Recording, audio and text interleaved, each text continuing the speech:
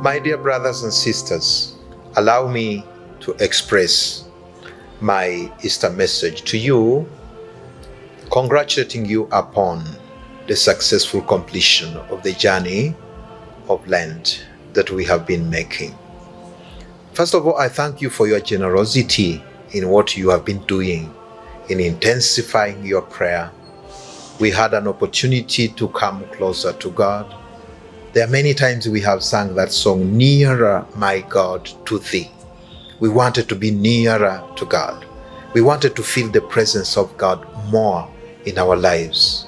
And that prayer then becomes that intimate conversation with the Lord, where He reveals Himself to us and then He helps us to know ourselves better. It was a time when we fasted. Those of you who fasted, congratulations, that the fasting has maybe really achieved the goal of, in a way, drawing us closer to Christ and living essentially, knowing that there are many things in our lives we can do without.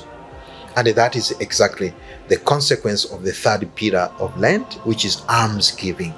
Here I want to express our gratitude as a parish for your generosity.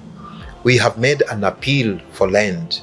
We have appealed to you to remember the brothers and sisters who are needy in our community.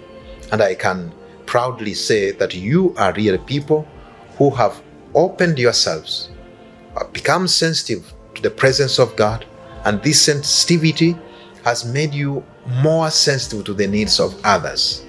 Our brothers and sisters are very grateful to you for the sharing of material things, that what you have in a way fasted, that what comes now out of a living relationship with God makes them also alive. They're not deserted. Then in the second moment, I wish maybe to remind you of what you have been fasting.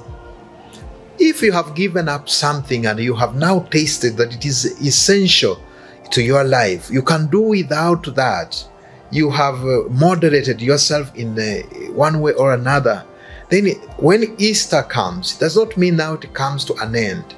We integrate that what we have in a way gone through. We have even seen we live lightly. There is more freedom from the things maybe we possess or things that possess us. And now we don't look back. We just look forward.